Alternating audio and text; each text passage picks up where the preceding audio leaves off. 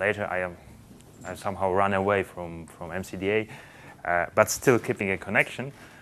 One of the reasons was that in MCDA it was really hard to find a goal, a clear goal, a formal goal to say whether your model is correct or not. In machine learning, this thing is much more clear. Of course, there's always a question whether the goal, the criterion we would like to optimize is the right one. So it's always a question whether to solve a problem exactly, but with a criterion that does not correspond to the reality, or just to have better, let's say, more fuzzy goals and to try to but maybe more fitted to the reality. But okay, what we will talk today is machine learning, and something like what I will talk will be about loss functions, minimization of loss functions, and to be more precise about surrogate losses. But what will be about the talk, I will shortly come to that in my introduction.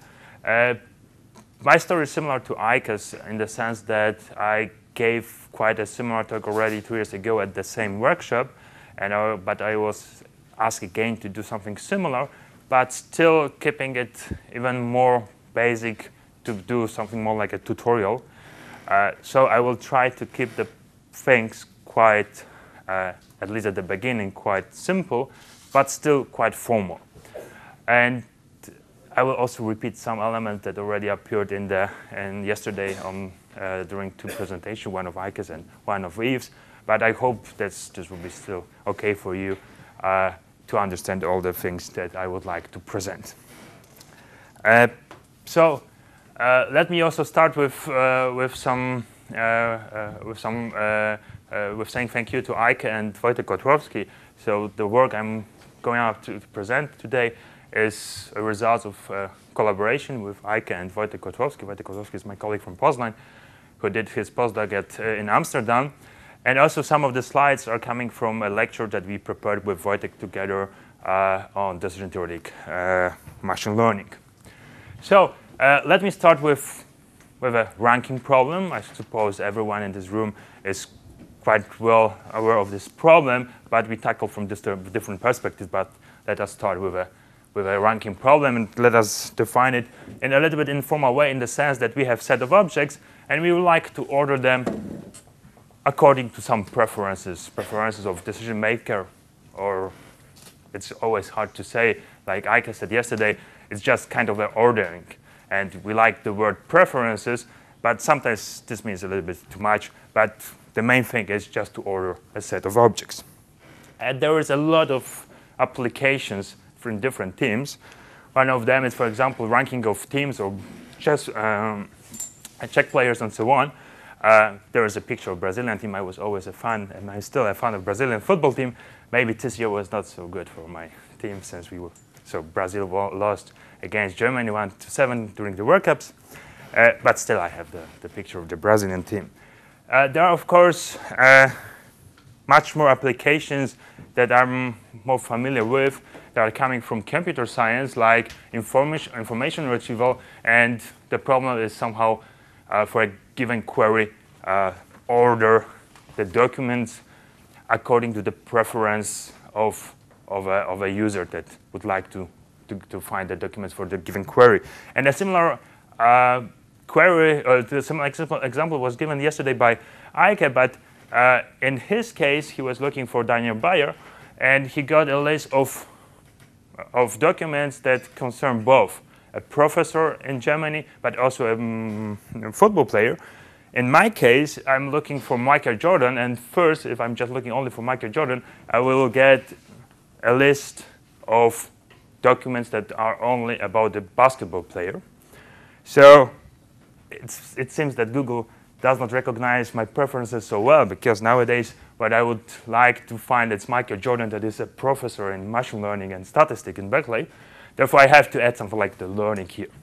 Or maybe because his story is a little bit different, maybe Google knows much more about me than I expect, because when I was younger, I played a lot of basketball, and then Michael Jordan was the name I was looking for, so the basketball player.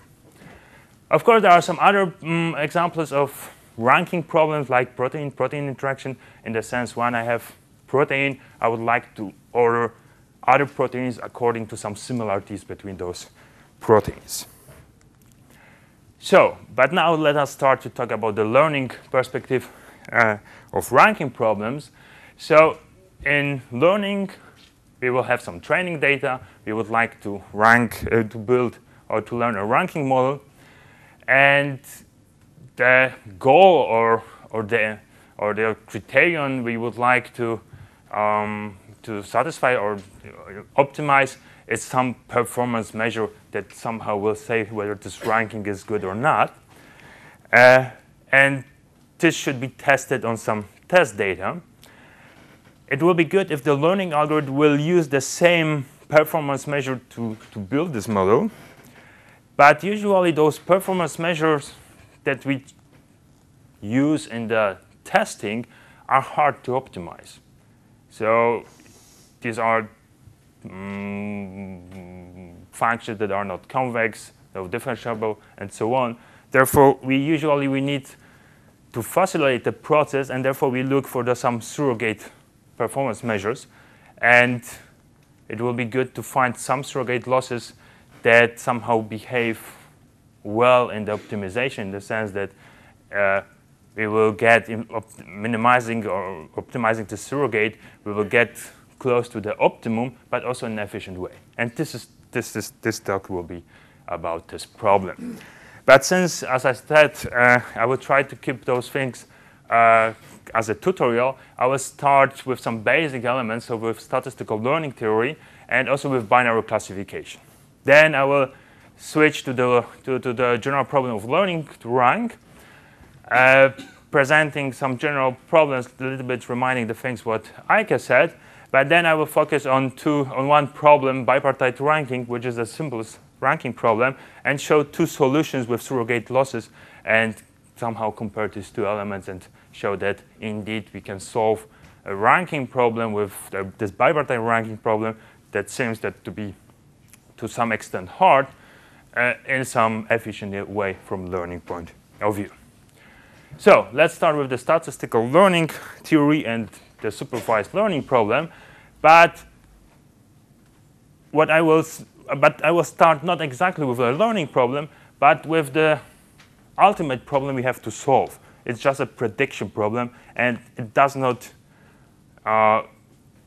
really take the learning into account, in the sense, if there is a test example x, the x for which we have to make a decision, we need some prediction function, h, that will make some prediction for this x. And this function could be anything. It could be an oracle, it could be a random function, it could be an expert, it could be a function that is obtained from some interactive process, but of course this could be something that is learned from training data. Once we have this prediction, we would like to say how good is it. And sometimes we can get the supervision, the true outcome, and we can try to compare our prediction with this true value with some loss, and this gives us evaluation of our prediction procedure. If we will repeat this process of estimation, we will estimate or we will get the risk. So if we will go to the expectation to compute the expectation of the loss, so average over infinite number of test examples, we will get the risk.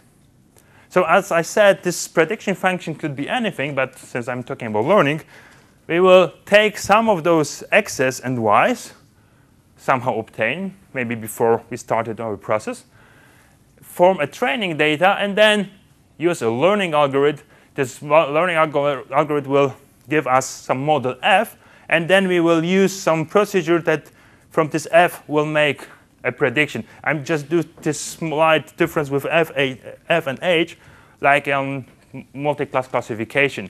F could be a model that gives us conditional distribution, but then to get a final decision, we take the class with the highest conditional probability, and looking for this argmax will be the role of h, and the probabilities will be just estimated by this f function. Just to complete this picture here, In learning, we need, of course, somehow evaluate whether this model is good or not. We will use this loss function. We can estimate this risk. It will be good if somehow these two risks will be similar, at least in the sense of ordering. So a small risk here should somehow imply a small risk here. And this loss function is either used by learning algorithm or by this prediction function, or both elements. It's in the more complex learning problems. This distinction is quite important, but here we will just assume that rather we will use this loss function in the learning algorithm just to minimize this loss function during learning. So just keep those things a little bit more formal. So our x is drawn from a distribution P. Then our outcome is coming also from conditional distribution x, y. So we have something like a joint distribution of these two elements, because if we will multiply these elements, we will get this one. In learning, we always assume that there is a kind of a noise, so we have probability distributions. Of course, a deterministic case can be also represented that way, in the sense if we will just use some generate probabilities, so having only two values, 1 or 0, then we can also deal with a deterministic case. So we do predictions y hat with some prediction function h, and this function returns prediction for every input x. And of course we have this loss function, and we would like to find a prediction function with a small loss. This could be further formalized to the term to the definition of expected loss. This will be just the expectation over the joint distribution of this loss function, and this is the integral. So the expected value represented as the integral. So of course, optimally, what we can do, or what would we like to do, is to find the optimal, sometimes called base prediction function, denoted here as h star, which just will minimize this risk given by L, and just the smallest possible risk. So this is the minimizer, and for this minimizer, we give a risk which is the smallest possible one, and this will be denoted by L star. It's sometimes more convenient with to do analysis with conditional risk. So if we will fix x here, then we will have averaging only over the y. So it will be something like a conditional risk, and it's enough to find, from the analytical point of view, the optimal function for a given x. So something like a conditional function, and this will give us a kind of intuition what we should do in order to solve a learning problem. So in fact, it's more like optimization problem if the probabilities are known. This definition of the expected loss or risk measures a difficulty of the problems. So if we have difficult data, then we will have high base risk, and almost every age will have high risk. So maybe what is better to analyze, it's something what is called regret, and this regret, also well known in optimization, is a kind of a measure that asks how close the risk of age is to the risk of the optimal classifier, and this could be defined this way. Of course, this is something that we cannot measure on real data, but it's convenient to use this thing in the theoretical analysis. So learning, so since this probability is unknown, therefore also the base classifier is unknown, what we have to do, we can take these training examples and try to find the good approximation of age using those training examples. So we perform this usually by procedure that is called empirical risk minimization. So instead of averaging over the whole distribution, we average over the training examples, and we try to find this function h that minimizes this empirical risk, but usually this, from learning point of view, we have a constrained class of functions, and we try to find the optimal function in this class of function with respect to the training data. And there's a lot of different algorithms, like linear function, polynomials, trees, rules, Boolean functions, like in logical analysis of data, linear combination of trees, like in boosting, and so on and so on. But what I will talk today, so the representation of H or F, so the learning model is not important. We will just talk about minimization of the losses. So this part will be this loss will be the most important for us. So we hope to get, as I said, the function optimal in a given class, and this is usually what we do from the learning perspective. So we have something like a learning bias, so we restrict the class of functions. So these two values, so the optimal function in terms of all measurable function is a little bit different than this one. And therefore, we can say that this regret can be decomposed to two parts. The first part is the estimation error, and the second is approximation error. So this error says how far away my function, the function I learned, is far away for the optimal function in my class, and how this optimal function in my class is close to the optimal function that solves this problem, so the base function. The estimation error depends on the training data, and if the size of the training data will go to infinity, to some extent we can expect that we will also converge to the optimal solution in the given class of functions. The approximation error depends on what the class of learning algorithms we choose, and also the probability distribution. So in fact, this is the function we try to some extent estimate, or a property of this function we would like to estimate. So this is a graph that a little bit explains the problem. So we have class of all functions, the optimal one, so this base classifier is this H star. But in learning, we will use a restricted class of functions. And what the best we can do is just to find a function that is the best in this class. So this will be this approximation error. And for example, if our learning function that we learned will be somewhere here, so this will be first the error of the estimation error, and then we have this approximation error. Of course, this distance is measured in terms of these losses. Yeah, so we compare the losses. And from the learning perspective, you can say that, okay, once our model complexity increases, we can decrease approximation error. But since the model complexity is harder, then we usually need more examples, or it's harder to use, to learn, then estimation error increases, and so the total prediction error, it's something like here. So it's a kind of a trade-off. We already discussed a little bit about complexity of the models, expression of this model, and this learning or estimation error. So this is a graph that presents that. One of very important properties of loss functions or learning problems is calibration. And this is what the problem I started with.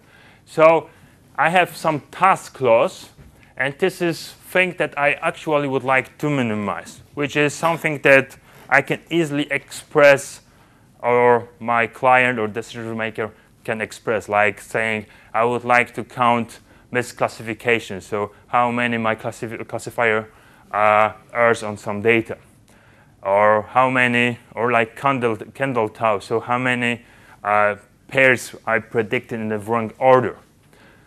But those task losses are hard in optimization. So we have this task loss, like 0-1 loss in binary classification. Then we would like to use a surrogate loss, or proxy loss. Then we will use in learning, and usually it is something easier to optimize. And for example, this is logistic loss and binary classification. And what we would like to get is something what is called calibration or consistency, in the sense that if we minimize the surrogate loss LS, of course, this surrogate loss has to be somehow connected with this task loss. Then for any sequence of functions f and any distribution, we would like the following implication. Once we converge to the optimum for this surrogate loss, we would like also that the same function will converge for the optimum for our task loss. Yeah, so we will minimize a surrogate loss, but we will hope that we will solve also the problem or we will find the optimal solution for the task loss. And this is a property that we would like to satisfy.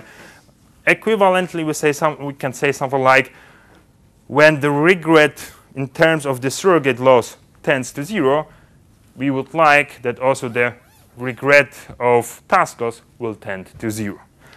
And there is some example of this convergence or this consistency. So let's say this is our landscape of our task loss. So what we would like to do is to minimize this, this task loss. So we would like to find a function that gets the minimum value of task loss. So it will be somewhere here. Yeah? So here is the risk. There are different functions. And this is for sure a region for which we get the optimum. So our learning algorithm ideally should find one of those functions. If we will use a surrogate loss, the landscape will change. As we can see, it looks much nicer from optimization point of view. And if the optimum of the surrogate loss, or the surrogate risk of this loss, or the risk of the surrogate loss, will give the minimum of the risk of this target loss, we will say that we are calibrated. And then we have, like, let's say, the sequence of functions, then we somehow converge to this optimality. Of course, it may happen that using our surrogate loss, the optimum is not where the task loss obtains its minimum. Yeah? So we will be not calibrated. And for example, in binary classification. So what we use in binary classification, if we will denote our output as negative and positive classes, so -1 and 1, what we can use is the 0-1 loss. So this is something like a Boolean test. If it's true, then it's 1. Otherwise, it's 0. And why? So it's -1 and 1. Our prediction function could be a scoring function, just taking the values, the real values, but the sign only matters. So once the sign of y and sign of f is the same, we will have a correct classification. If these are opposite, then we will get the negative value from this product. So then we will have 1. So the loss will be equal to 1. This could be given as a plot. So this is the plot of a loss for given from the one example. This is this quantity, sometimes called a margin. So once the sign of this product is negative, the loss is 1. Here we have a kind of incontinuity, and then we will have a loss of 0. As we can see, the problem is not easy, or this function doesn't look so nice from the optimization point of view. So what we can do, we can try to make some relaxation, but it's also a typical thing what we do in optimization. There are several loss functions used in machine learning, like squared error loss, logistic loss, hinge loss, exponential loss. We don't have to check so carefully the formulas. It's better just to check the plots. So this is the 0-1 loss. And we see that all those formulas I gave before are convex functions and upper bounding the 0-1 loss. And once we will minimize those functions, at least we see that we will upper bound the 0-1 loss, but maybe also we can get calibration. So maybe we can also converge to the optimal solution. Maybe one short remark about logistic loss. It was just taking this formula. It does not give in 0 exactly 1, so it's rescaled, but this is the typical way we present those plots. A good news about those surrogate losses for binary classification is that all of them are calibrated. So if we will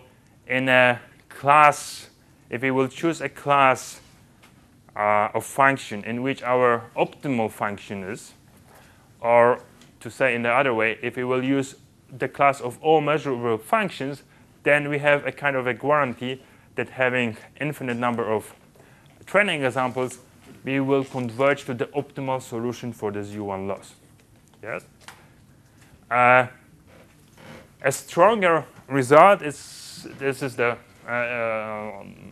recurrence bounds, and it says what is the convergence rates for a given loss function. Yeah? So this is the regret of our surrogate losses, here for the squared loss, here for the logistic loss, here for the hinge loss, here for the exponential loss. And here is the regret of the task loss, the loss we would really minimize. So once this goes to 0, it will also go to 0.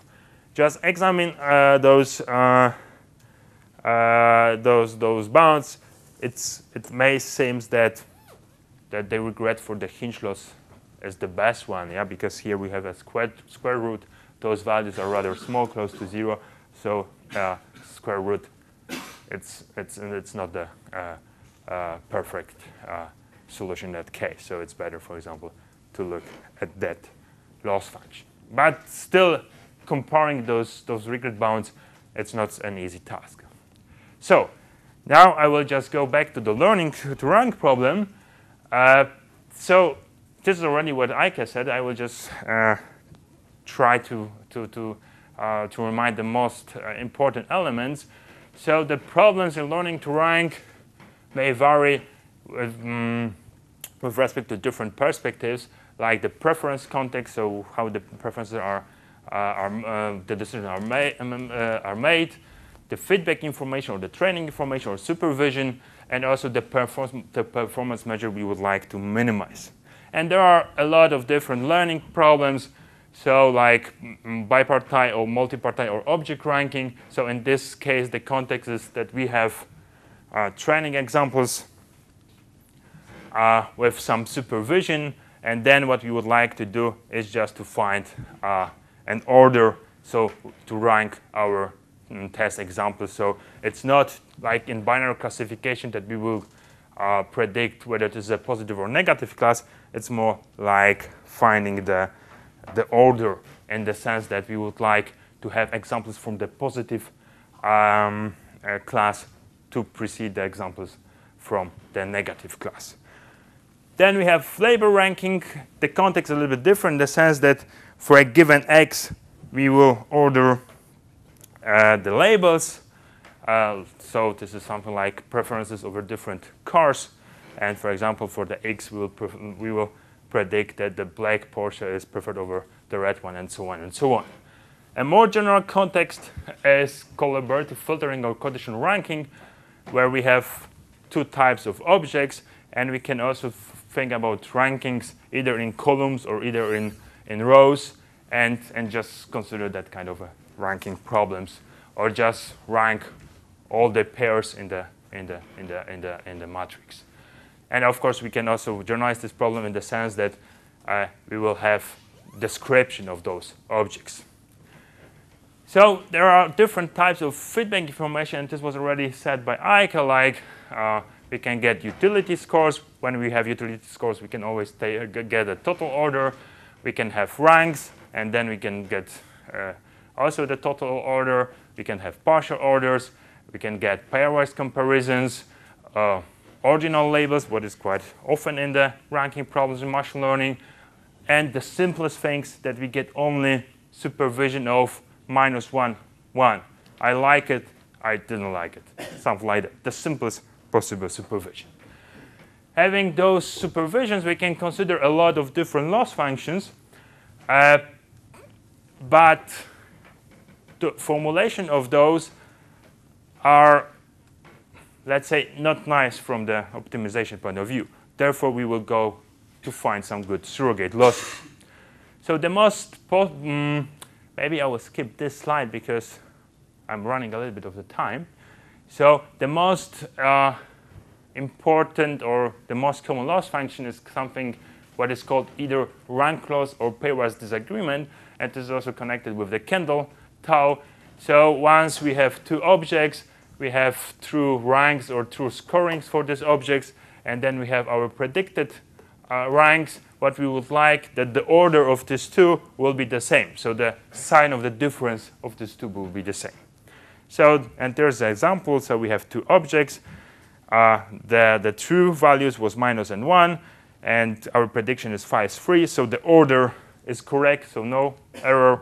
But here we have a kind of a pairwise disagreement in the sense that x1 seems to be predicted as a preferred over this x2.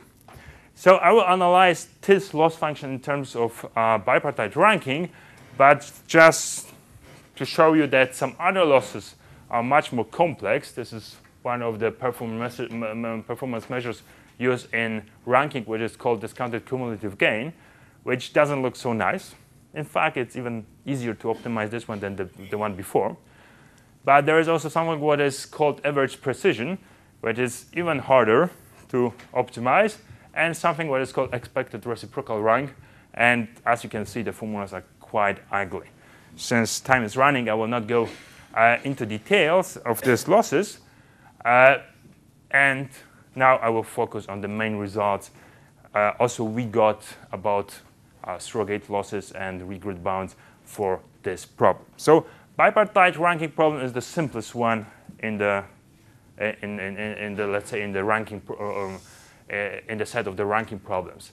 So the supervision are just binary labels, positive and negative labels, and we would like to sort objects in such a way that object with the supervision +1 are ranked higher than objects with the supervision -1.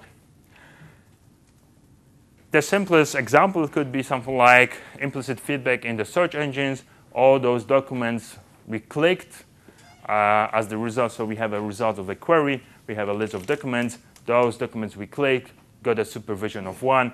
All the others, the supervision of -1. And there's an example of the pairwise disagreement measure or the rank loss that we will use, or is commonly used in the bipartite ranking problem. So we will, this is our, let's say, test set. We got our ranking. So this example is ranked as the first and so on and so. So we have an order over those examples. But this is the real values. So once the -1 precedes +1, we count as one error.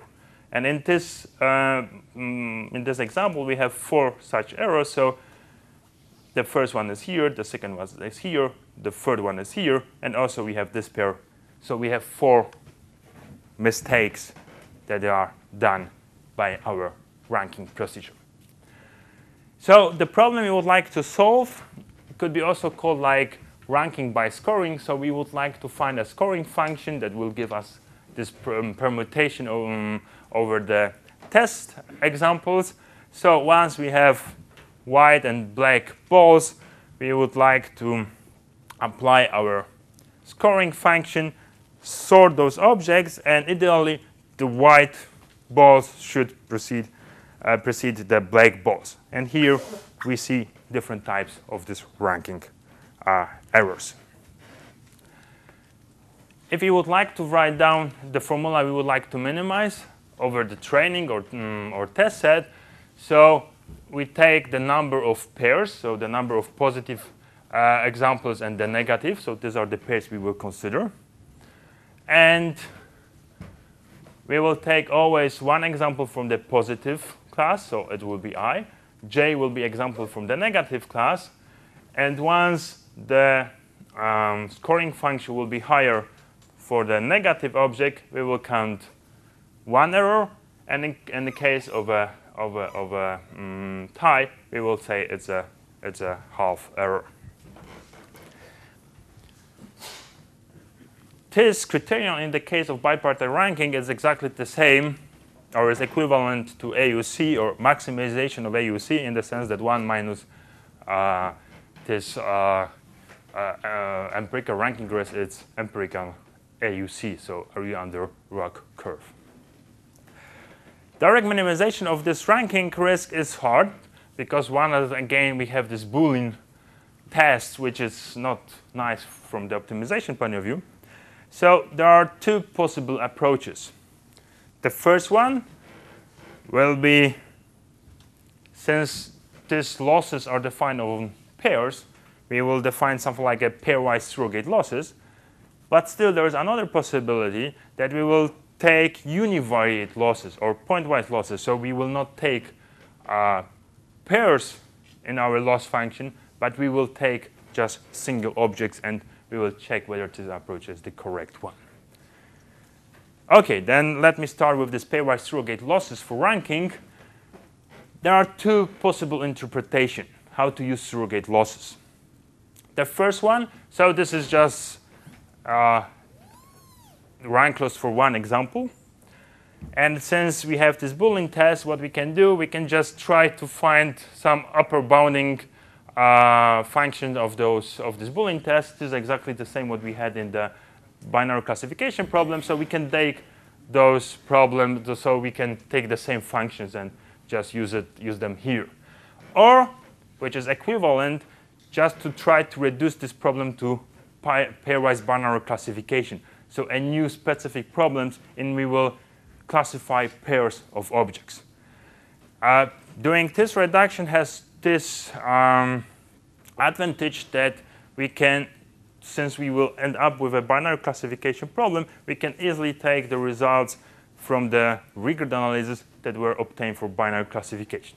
Yeah, maybe with some caution, in the sense that it's not so easy to take those results in a straightforward way. So this reduction to pairwise binary classification goes in that way, that having our data set of n examples, we would like to find a scoring function, and we will define some new training set that will be of the size equal to the product of the number of positive objects and the negative objects, and we will get a new classification function. And its transformation looks in that way that I will take a new example in my new problem will be built from two training objects, in the sense that xi comes from the positive class and xj is coming from the negative class. It's interesting, all those examples in this class, in this new problem, will have a positive class. So we will reduce to a very specific binary classification problem in which all the examples are positive. And our classification function still should have a kind of a structure, in the sense it should satisfy that criterion. So this new function with tilde which should be somehow like a difference between two scoring functions. Using this transformation, we can easily show that, in fact, what we have, the 0,1 loss over this new problem, which will be represented in that way, is exactly our ranking loss. So it's a simple trick that we use. So we had a bipartite ranking problem, but we somehow reduce it to the regular classification problem, but with two specific constraints. First, all our examples are positive, and also we have a kind of a constraint class of functions that has to satisfy this constraint. Having this loss function and this equivalence, we can go from empirical risk to expectation, and then, in fact, get some results from binary classification. So having problem defined in that way, we can just use the surrogate losses we had defined in the binary classification. The problem is that we cannot use any binary classifier without modification because we have this constraint, but there are several algorithms that indeed impose this constraint, and examples of those is SVM ranks, rank boost, and number of other approaches as well. The good thing, to some extent, is once we have this reduction, we can use the regular analysis from binary classification, but we have to be very careful in doing that.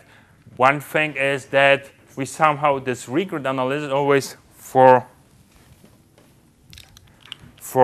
unbounded or not restricted class of functions. Or we can say, in other words, that our base classifier is included to the class of function that we consider.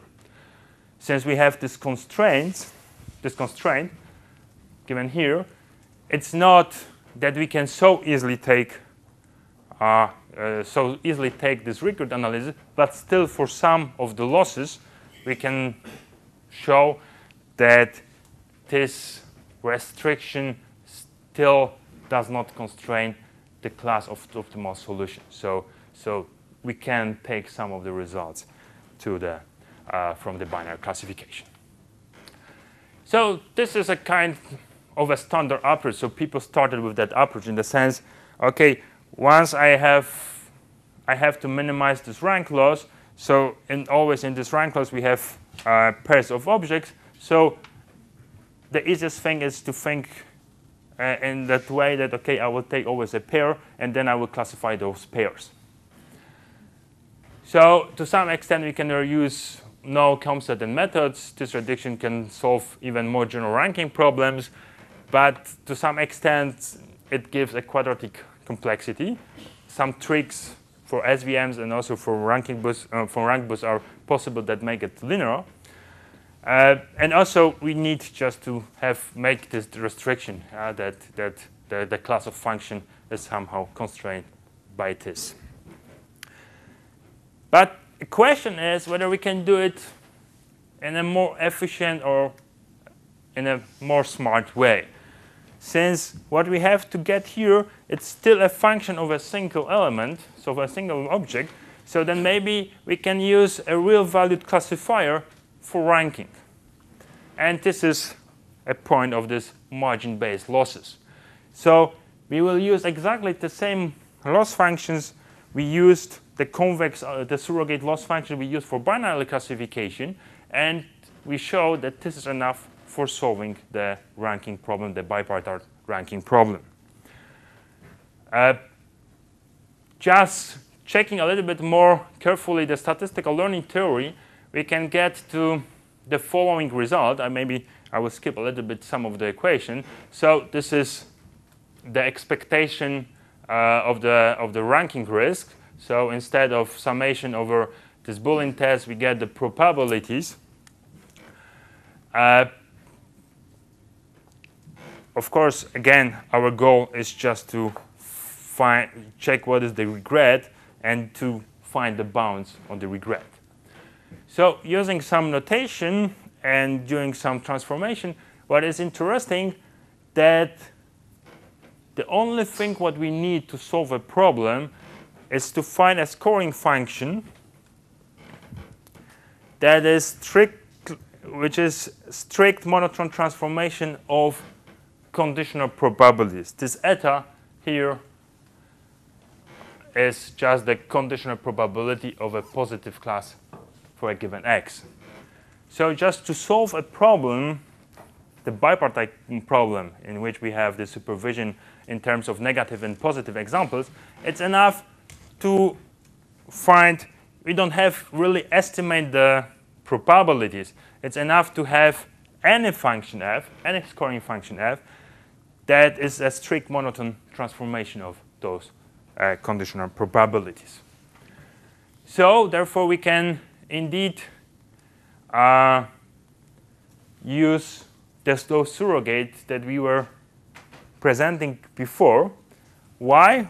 Because some of them, if we will check those different losses, the base classifier is usually a function of eta. So it's an optimum in x, but this is already given as an eta, so the probability in x.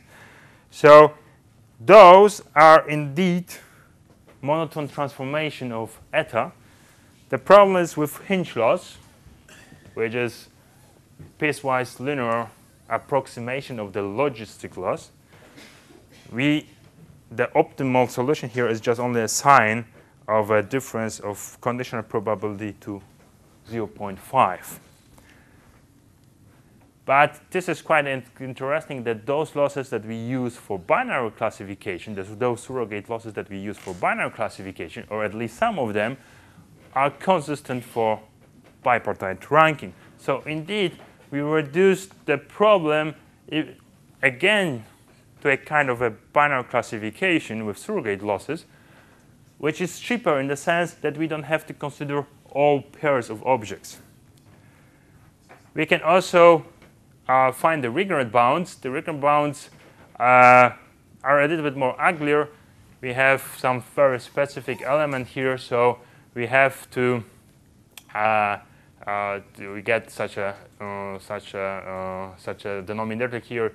P is the probability of a positive prior probability of the positive class. So it makes that this constant could be quite large. But still, there is a possibility to get rid of those of this ugly constant if we will use something what we called weighted surrogate or balanced surrogate losses. So once you will use this loss function, the surrogate loss from binary classification, but multiplied by the weight. But the weight is just 1/2 probability of a given class, so either positive or negative. The only small problem is that we don't know them usually, so we can try to estimate them. So to some extent, we can get rid out of it, but we get some constant that is a little bit based on some estimation problem, but a simple one because we have only to estimate one quantity from our training data, so the probability of the positive class. So just to give a short summary, we solve the simplest problem. Yeah, so bipartite ranking, so we have rank loss. We had only the supervision that was positive and negative examples. If we will go for more general problems, then the problem cannot be easily solved, and this is a paper of Tucci et al. For discounted cumulative gain, this was the second loss function I presented. The story is a little bit nicer, and the reduction to regression or multi-class classification is possible with some guarantees.